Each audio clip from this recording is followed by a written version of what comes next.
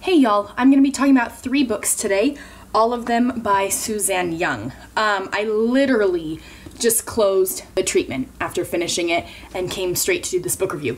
So in like the last week, I think, I don't remember when I started, I read Suzanne Young's book, The Hotel Ruby. Is it the? No, it's just Hotel Ruby, sorry. And then I read The Program, followed by its sequel, The Treatment. And I had wanted to read The Program and The Treatment for a while now. I first saw them at Powell's bookstore in Portland, Oregon, and I was really intrigued. And finally I was able to track them down at the library.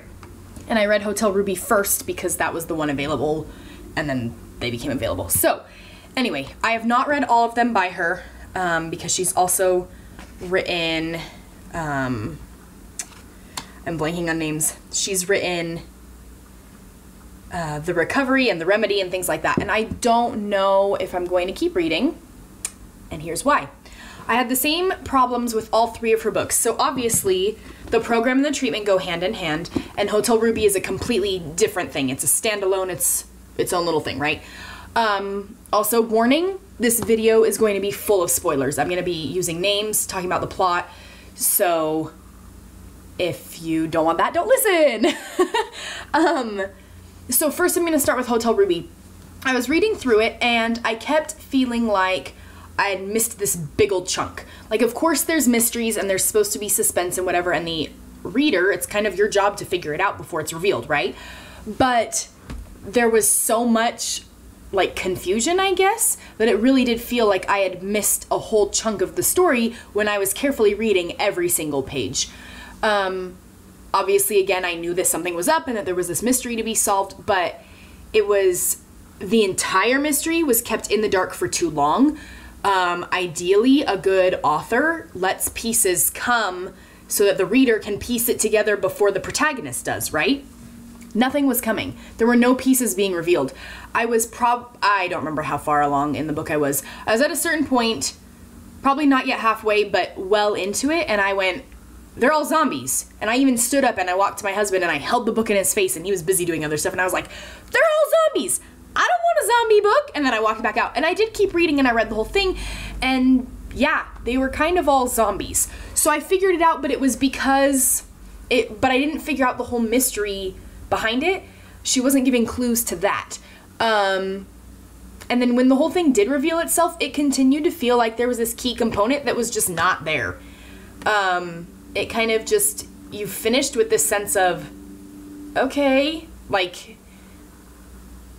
I don't think it was done as well as it could have been. And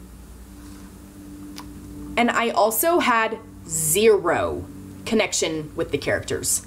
0. There was nothing. So now, going off that point of no connection, I'm going to talk about The Treatment and the Program and The Treatment. Sorry, I should say them in the order that they're published, but since I just finished reading The Treatment, it's on my brain, right? Same thing. I just read 2 whole novels. Let's see. The Treatment was over 300 pages, and I'm going to check The Program. I'm pretty sure it's the same. Program is 405, and Treatment is 344. Okay? I just read hundreds and hundreds of pages about a girl named Sloane and her boyfriend James and their friends. I have no connection. I feel nothing for Sloane. I felt rage at the program that the people who were part of the program thought it was okay to erase memories and reset people. That's not okay. But I felt nothing for the key characters that you're supposed to develop a relationship with. There was nothing. Sloane would start crying, and it literally in my brain I was like, stop, suck it up. You have no and she had plenty of reasons to be crying, but there was no feeling in the reactions she had. Does that make sense? Suzanne Young is apparently a New York Times bestseller. I don't know a lot about her. Let's see. She lives in Arizona. She teaches high school English. I love high school English teachers, so good on her. And she's written a lot. And she is apparently a bestseller. This is published through Simon Teen. but I feel nothing. And partway through reading The Program and The Treatment, I was like, she's doing all telling and no showing. Like, I should have marked pages to share examples, but she'll say things like, oh, it was this sucking hole, but I don't know how the sucking hole felt, right? Yes, I've had grief in my own life, and I've been frustrated and discouraged and despair, and oh my gosh, I can't handle the world anymore.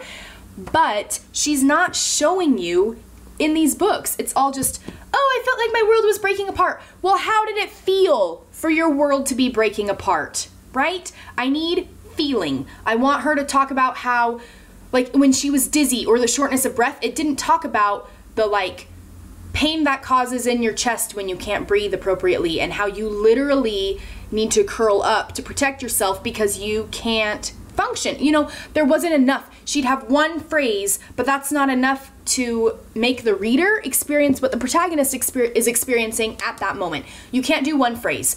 Also, I felt like it was literally, well, of course it was a roller coaster of a book. It's about suicidal teens and them running away from the program that wants to reset them, you know. It's a roller coaster. But the same peaks and valleys, I phrased that weird. The peaks and valleys were the same every time.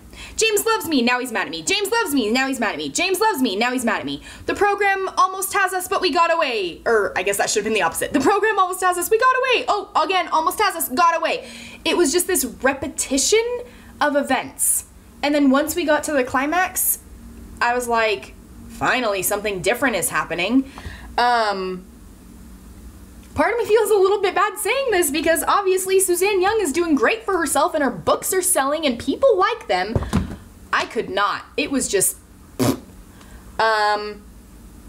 Kevin. This was an example that I did want to talk about. So Kevin is her handler after Sloane is released from the program, and turns out he's on her side. He's friends with Realm, blah, blah, blah. And then when Kevin disappears and is off the grid, and then later she finds out he's dead, she's like, my friend Kevin, my friend Kevin. They weren't friends. Or at least that was not written well in these books. He's her handler. He does confide in her. He does help her a little bit, but there was not enough for them to be friends. She knows literally nothing about him besides the fact that his name is Kevin, that he knows Realm, and that he's gonna try to help her, like, succeed at life, and Realm's gonna find her. That's literally all he says, and then when he's dead, she can't handle it anymore, and she spirals, and the depression comes back, and it's sinking in, and James has to save her. What? Like, sure, I understand that someone who was in your life basically being killed by the program would be very upsetting, but her reaction was not in accordance to the relationship she had with that individual. Her reaction to Lacey, awesome. Her reaction to Dallas, spot on. Kevin, no. Not even close. She would not be having such a severe reaction to the point where the depression is sinking back in when she didn't even have a real relationship with Kevin. And honestly, I think that if it was me, Kevin would have been so obnoxious. Like, yes, it's horrible that they get rid of him because that's horrible to anybody. No authority figures should be able, like, should do that sort of thing, right? That's just wrong. But her reaction didn't connect. And again, it's back to the writing. There's not that emotion. There's not that building. It was all just kind of flat. I don't care about Sloane. She's kind of this whiny, obnoxious person. I care about Realm more than I care about Sloane, and that's a problem. I'd rather read Realm's story about how he was in the program, and then he becomes this undercover person for the program, and then he turns his back on the program. That sounds way more interesting to me than Sloane's story turned out to be. There you go. I just went on this really negative rant, and I hate being negative, and so that was really hard. And again, I feel bad because I'm sure there are lots of people out there who really love these books because clearly, like I said, they're selling well, and Suzanne Young is a best-selling author, I think. Maybe I actually completely made that up. I don't know. Jay Asher thinks she's cool. He's quoted on the program. Maybe she paid him. I have no idea.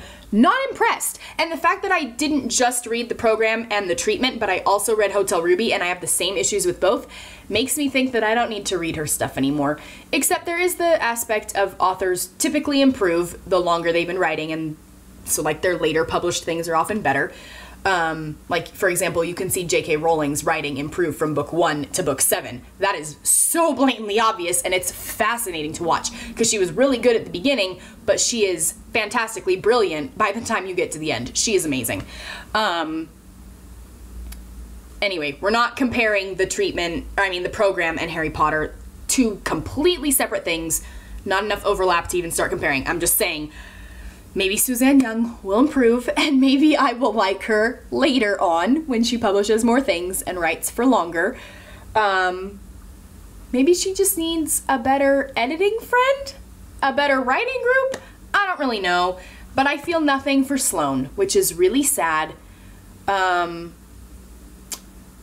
Tangent. Drew Barrymore has a tendency to cry in every movie she's in, and I'm sure that they use her because she can cry well. And again, that's a director thing, who's telling her to cry, but it drives me nuts. And for that reason, I don't really like Drew Barrymore.